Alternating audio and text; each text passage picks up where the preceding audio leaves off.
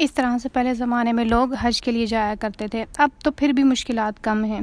बैनुल-अक़वामी ताल्लुकात का फ़रोग़ हज की बदौलत मुसलमानों के दरमियानी तिजारती सियासी ताल्लुकात मज़बूत होते हैं। इल्म को फ़रोग़ मिलता है, अरबी ज़बान से वाक़फ़ियत हासिल होती है जो कुरान की ज़बान है। इस तरह उन्हें इस्लामी क़वानीन समझने और उन पर अमल करने का मौका मिलता है। यानी कि जब हम हज करने के लिए जाते हैं तो हम वहाँ पे सऊदी अरब में जाके, ज़ाहिर है किसी मुल्क में जाते हैं तो उसकी ज़बान भी सीखनी पड़ती है। तो जब हम हज करने के लिए जाते हैं तो उस दौरान वहाँ की बोली भी काफ़ी हम सीख लेते हैं। तो जो कि अरबी ज़बान हमारे सीखने के लिए बहुत ज़रूरी है, उसको समझना हमारे लिए बहुत ज़रूरी है, क्योंकि हमारा कुरान पाक जो है वो पूरा कुरान पाक हमारा अरबी ज़बान में है। और हज के दौरान मतलब हज पे जब यहाँ से जाते हैं लोग, दूसरे मुल्कों से आते हैं, तो उनके आपस में ताल्लुकात अच्छे होते हैं, सियासी ताल्लुकात भी अच्छे होते हैं कि जब हाजी जब जाते हैं, जिस मुल्क से जाते हैं उनके आपस में ताल्लुकात अच्छे होंगे तो उनके हाजियों को भी अच्छी सहूलतें मिलेंगी। उसके बाद जो है हम जब हज अदा करने के लिए जाते हैं तो सब लोग एक साथ वहाँ पे जाके एक साथ इबादत करते हैं, तो अल्लाह ताला को वो बहुत पसंद होता है। अल्लाह ताला बहुत खुश होते हैं। अल्लाह ताला इतना खुश होते हैं कि उस वक्त मुसलमान जो दुआ करेगा वो दुआ कबूल हो जाएगी। उस वक्त हम दुआ की कबूलियत के इतने करीब होते हैं कि सिर्फ सच्चे दिल से दुआ करने की देर होती है।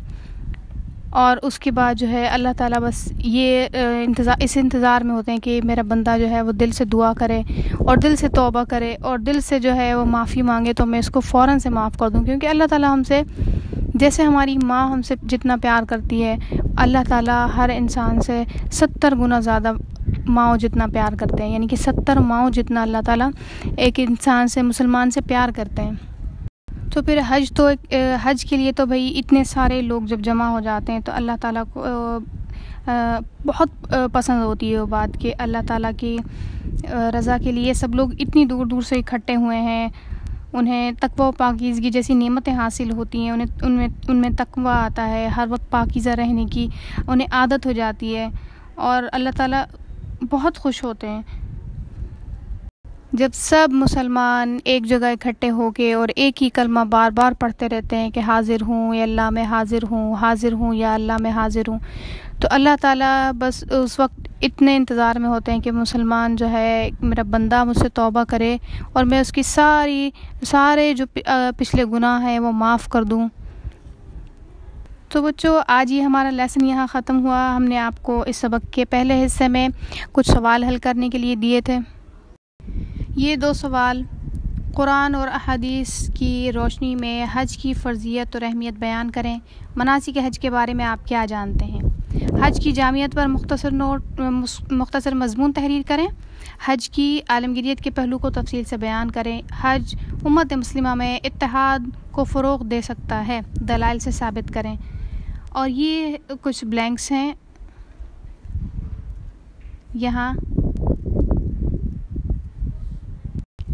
ये कलमात जो हैं हम किस वक्त पढ़ते हैं? इन कलमात को लब्बैक अल्लाहुम्मा लब्बैक लब्बैक ला शरीक लक लब्बैक इन्नल हम्दा वन निअमत लक वल मुल्क ला शरीक लक।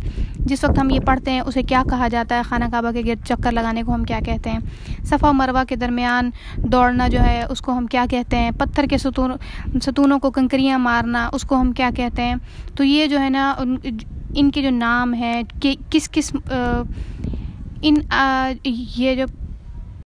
ये ब्लैंक्स आप फिल करेंगे। उसके बाद जो है ये मुख्तसर सवालात हैं। हज के माना क्या है बयान करें। हज इस्लाम का कौन सा रुकन है? मनासिक हज में से फ़र्ज़ मनासिक तहरीर करें। जो शख्स कुदरत रखने के बावजूद हज न करे उसके लिए हुज़ूर पाक सल्लल्लाहु अलैहि वसल्लम ने क्या फ़रमाया है? ये आपको इसमें से ये 2 सवाल जो हैं वो हल करने। इन सवालों के मुख्तसर जवाबात लिखें और ये ब्लैंक्स फिल करें। ये आपका होमवर्क है। मिलते हैं नेक्स्ट वीडियो में। तब तक अपना ख्याल रखिए और होमवर्क जल्द से जल्द और अच्छी राइटिंग में सबमिट कराइए। कोई सवाल समझ में ना आए, कोई बात समझ में ना आए तो आप हमसे व्हाट्सएप पर रब्ता कर सकते हैं। अल्लाह हाफ़िज़।